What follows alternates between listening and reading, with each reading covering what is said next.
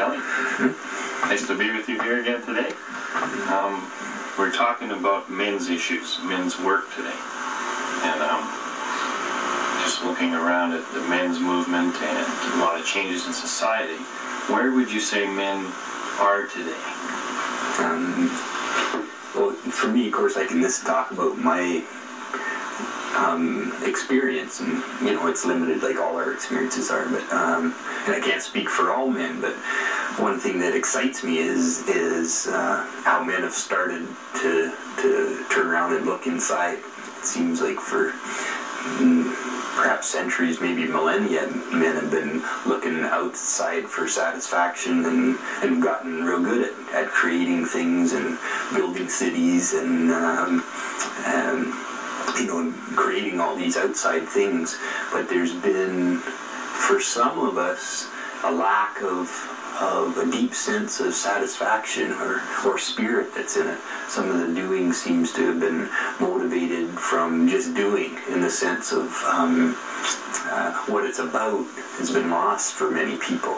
And sometimes the doing of there seems to have gotten to a place where it's almost an avoidance of looking inside, because there's some deep wounds in maybe all of us, but certainly plenty of us that seem to finally be starting to get addressed, and so we get what we call the men's movement, or whatever label we want to put on it. But it's basically men that are turning around and getting together and looking inside and seeing, geez, what's going on in here? What's, what is inside this place here?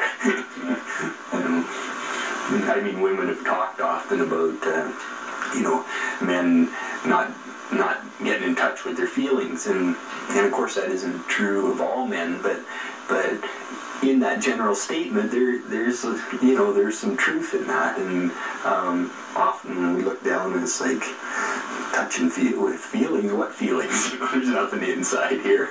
There's a lot of this working from the head up and just coming across from that.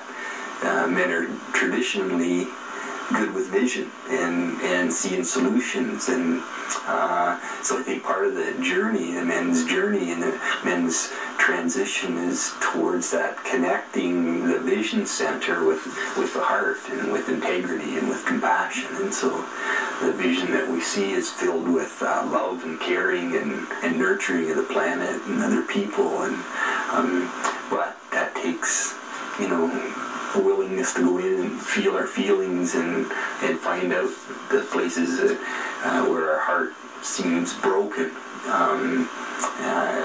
and because in that mending of the heart that we can join these centers together and work with them in unity. So that's the scary part, right? As you know, I mean. What do you see happening with guys most of the time, like the ones you deal with in your workshops or in your counseling? Is there something that keeps popping up? It sort of seems to be more, more a male concern.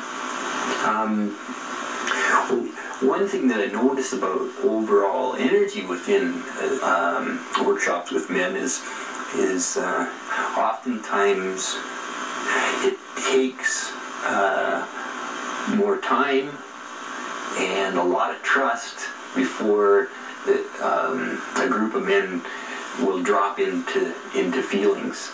Where I notice, I also work with mixed groups, and if there's both men and women there, often the women will tend to drop into the feelings first, and it almost gives permission for some of the men to follow that. But when it's all men, there's been so many years of ingrainment through generation after generation of being the warriors and the hunters, and it's like I don't lay down and open my belly and shed a tear because somebody might come in with the spear, right? So when it's just men around, it seems to take time to build that safety and trust with each other, that okay, maybe I can open up to my brother, and maybe for a change, it's not going to be about competition. It's going to be about support. Because the competition is a whole other thing as well, right? And often we're competing at some level for the female, for the relationship again, right?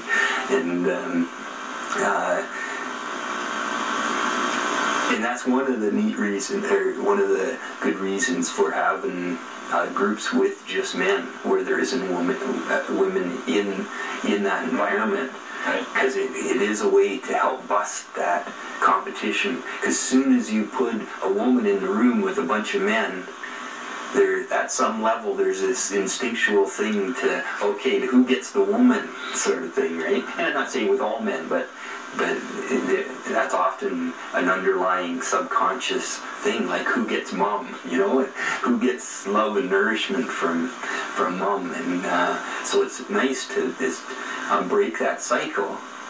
And the beauty I see in the men's work is as we join as brothers, then we can integrate back into groups where females are there, but rather than warring with each other at any level, subconscious or conscious, we can be in partnership and support, and there isn't this level of competition that can often go on when women are present.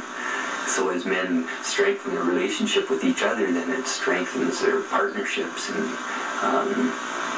with their mates or with other women. Yeah, sure. Yeah. Mm-hmm. Do you see certain hazards in certain things in the men's movement now?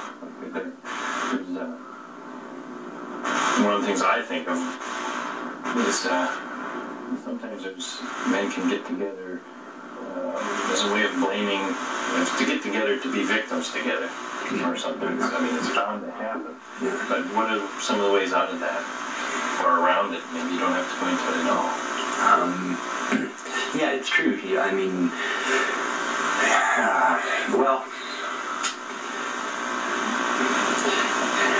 I was going to say it's true, you don't have to go into it at all, but at the same time I think there needs to be room for people to act out their place of victim. Because one of our tendencies is also to go up and just do this pseudo-light spiritual thing that everything's okay, right? Yeah. And ignore, those parts of us inside that believe that we are victimized. And so first we have to have room for that to come up and to allow ourselves to express that, hey, I feel like a victim.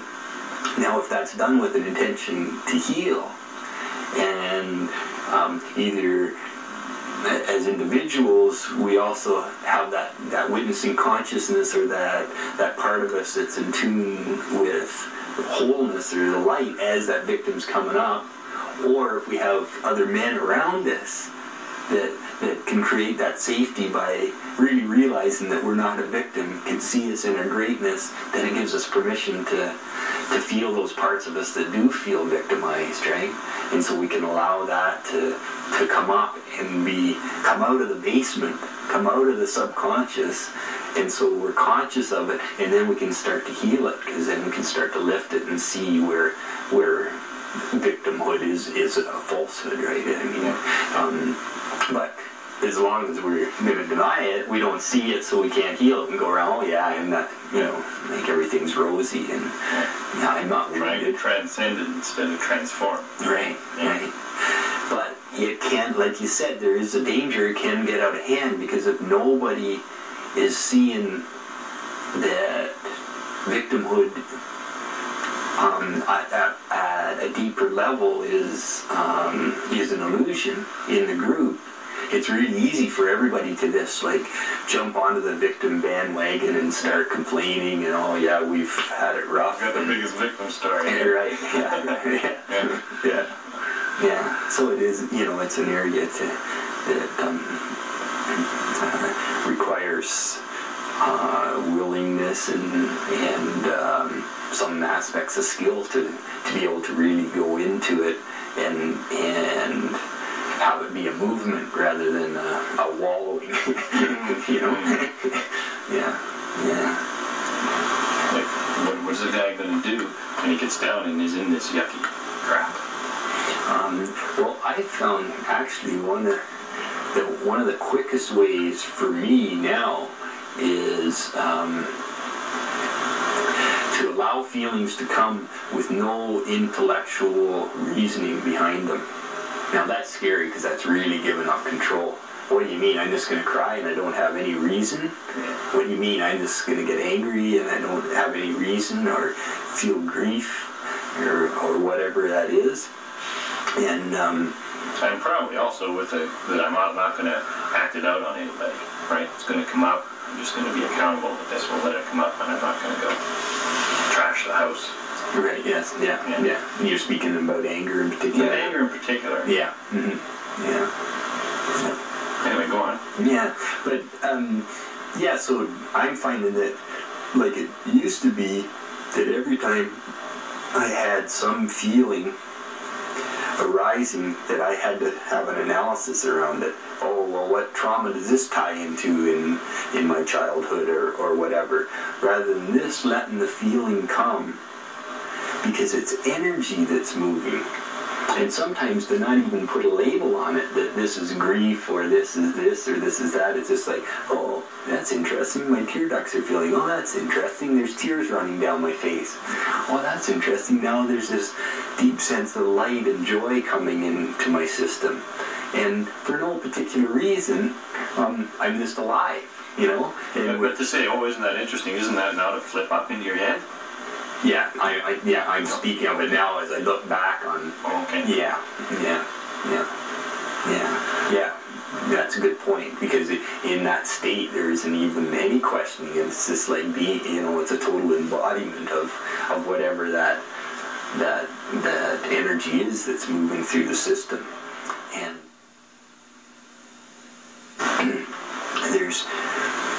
it's interesting to watch the evolution, particularly of people that are in some kind of growth programs. When we first enter in, we're often in a deep state of denial of any of our feelings, of any place where where we're challenged to grow, where we're being called to move through fearful places. It's like, I don't even want to look at it. No, I don't have that problem. I don't have that issue. Everything's fine. And then we start to recognize, oh, well, this denial is actually cutting me off from life, from my feelings, from, a deep sense of myself. So we start to have a willingness to look at things. So we spend whatever it is, months, years, starting to look at things and seeing how useful it is to be open to whatever's going on and letting things come up and letting things be cleared. Now, often a pattern that I noticed in people that keeps coming along is a fear that the denial is going to stay with us. Because the denial was a block to our growth for maybe many years, it's like, oh my God, I don't want to be in denial. I don't want to stop this growth because I see that if I'm not in denial, I can keep moving and more light and love and comes into my life. So there's a tendency to have a fear of denial. Well, what we haven't caught up with is the fact that we have a willingness now to look at things. So we don't need to fear the denial. But if that isn't addressed, often what happens is people are terrified that there might be something hiding here that I'm denying, and so we start lifting up every boulder and looking for issues and like, shouldn't I feel bad about this? And I'm sure something must have happened in my childhood, and it's all head stuff again, right? And so it's almost like a flip side of denial, where it's I don't know what the word would be for it, but it's just like this focus of trying to uncover everything, even if there's nothing to uncover. So again, it becomes control, because denial is control, and so is this intense search is control too. And for me, my sense is the key is to allow and to let life unfold and to be willing to allow whatever needs to come up to come up. So this, in that willingness, it breaks the denial, and it also breaks this intensity that I've got to, I've got to get all this stuff worked out, this perfectionist drive that, that's interesting. I just caught this now, that the denial comes from a perfectionist system where, no, I don't want to admit that I have any problems, right? So we deny everything because, I'm perfect. Exactly. But then when we flip around and go, oh, geez, I have been denying things, now it's like, now there's this drive to still go towards this perfection. Yeah, it's the same impulse that brought the denial in the first place. Right. But I mean, to do that, you have to start seeing perfection differently. Oh, yeah. Right? Yeah. Like, give up your own notions of perfection and admit that possibly, maybe, the world is already perfect. Right, yes, yeah. And that my denial is perfect. Right, in this moment. Right. And it's just another thing to accept. Yeah. And that it will move. Right, yeah. And there's a deep sense of peace in that. But it's interesting too, because that, again, it's so subtle and so tricky, because that can be a head thing, and this ascensionist stuff of, everything's perfect, but not really feeling it deep inside. But it is those moments when totally, from our whole being, we're just filled with that sense of peace, and knowing that there is a true perfection behind all this, that's really powerful and gives us a taste of something that we continually want to see and tap into again. So when we get lost into thinking, once again, looking out and seeing things through our patterns and going, geez, it's not perfect, it's messed up, I got to drive to somehow make it perfect. It gets scary, and we try and convince ourselves sometimes this with the thought that, oh no, everything's perfect, right? But then it becomes a thought again, and it's not an embodiment or not a feeling, because it's an attempt to try and push away our imaging of things as being imperfect, right? And so it's not an allowing, again, it's just a fight and another struggle. So what are your thoughts on positive affirmations?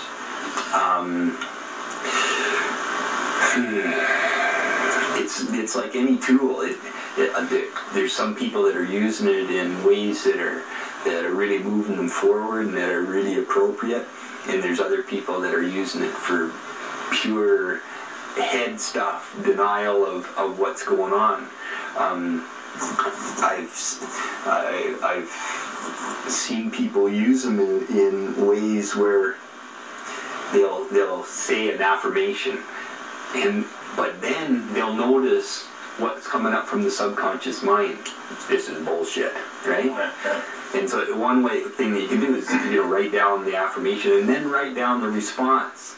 And then write the affirmation and write down the response, and just keep doing it and seeing all the levels of places where we block the reality of the affirmation. If the affirmation is indeed a reality or a truth, then we'll see all the levels of blockage that we have, and it can be a way to tap in to these core belief systems that we have running. But if we're this, like some people kind of promote, well, just say, I'm a loving person 5 million times to yourself in the mirror, and ignore any thoughts that might say anything different. Well, like it's saying to part of our system that, no, you don't belong, you're not part of me, and so we've split ourselves again. So it can be a dangerous thing I don't know, dangerous. I don't know about dangerous. It's just a delay, basically. A delay of. I start to see things more in terms of.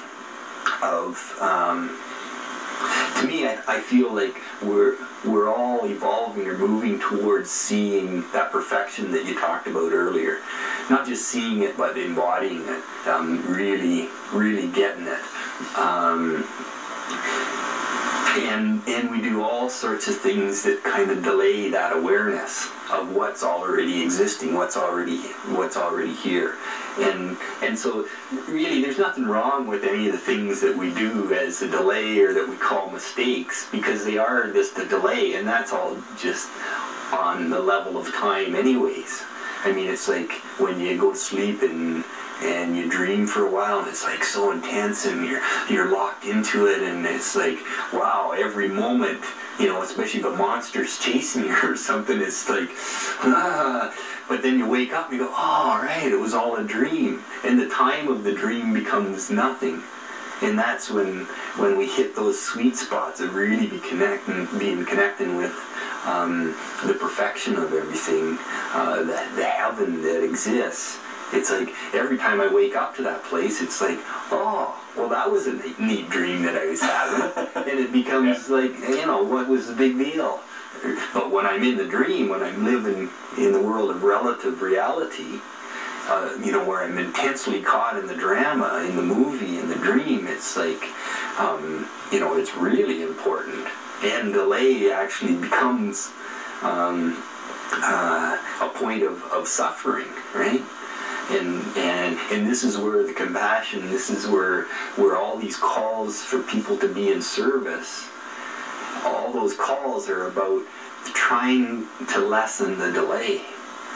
You know, it's trying to speed the waking up so people can see, you know, the real reality that works behind all this. And because when you or I or whoever, someone that has their heart open to any degree, looks out and sees somebody in delay, it's like, it's painful. You can see that they're in pain in that place, right? Because they're believing in the suffering, they're believing that things are broken, and you can see that it's affected them in that way. And so it's like, as a brother, you just want to go, oh, there's another way of looking at it, you know? And if not you're to, willing. If you're willing, yeah, not to try and force them out or anything, because if I think that they're broken and that there's something wrong with them being in that place, well, I'm back caught in the drama, right?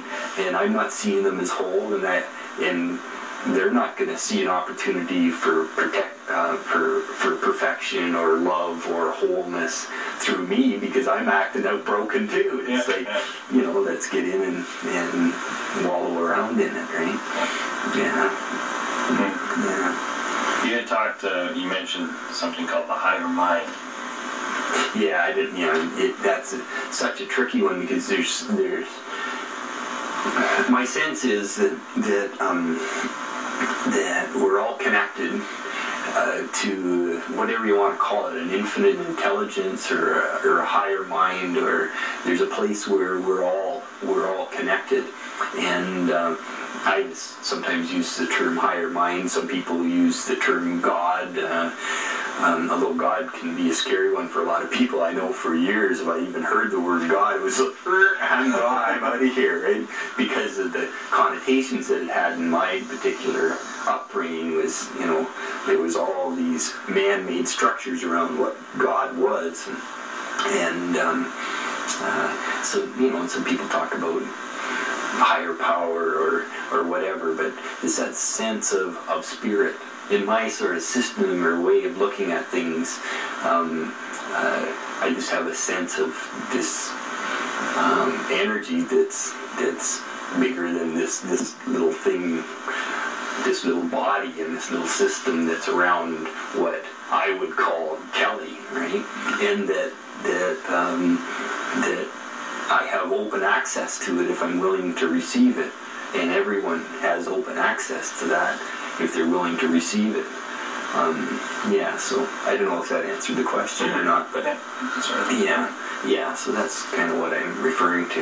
And I know I'm kind of delicate in even talking around it, because I know it can push people's buttons, because there's so many different religious beliefs and dogma that whenever there's talk of spirit or God or higher mind, there can be a whole system that gets put in place with that one word, and so it's tricky to even talk about, because my sense is to what I'm finding is really key is for us to be willing to let go of all our belief systems.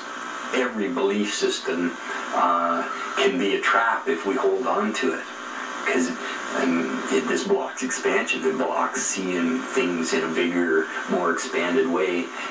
My belief system comes up against your belief system, and then it's big enough for both. Yeah. One of us has to be right. Yeah, right. And it's one of the biggest acts of love to just surrender and just let that person have their system and let them be right. And who cares if I'm wrong or not? But what do you mean, let them be right? What if in my own heart I don't believe that they're right? For example, I look at them, say somebody's wallowing in victimhood, right, as we talked about earlier. And I'm not in that same place.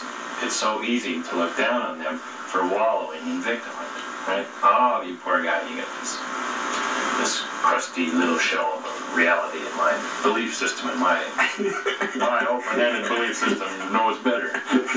So open-ended it doesn't let in victims. So what's the way through that?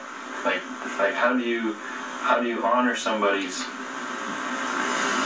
well, for lack of a better word, I mean, it's all some level of illusion. How do you honor somebody else's illusion at the same time as yours? Well, for one thing, when I say let them be right, what I'm saying is to not fight against it, and that, yeah, well, that's their system, and in fact they are right, because whatever they believe, that is what they'll create. So that is their reality, and they're right about it. If I'm in victimhood, then I am a victim, and you can try and convince me anything, but as long as I believe in that, I am, and I'm right about it. I mean, just look at it logically. It's beautiful. Yeah. And if you're in some other belief system, it was funny. I remember reading this comic book once, and it had people going through their deaths, right? And one person was a Christian, and one was an atheist, and it went through all these different systems. And then it was going to reveal at the end, it was set up to reveal at the end of the story what really happened to all these people after death.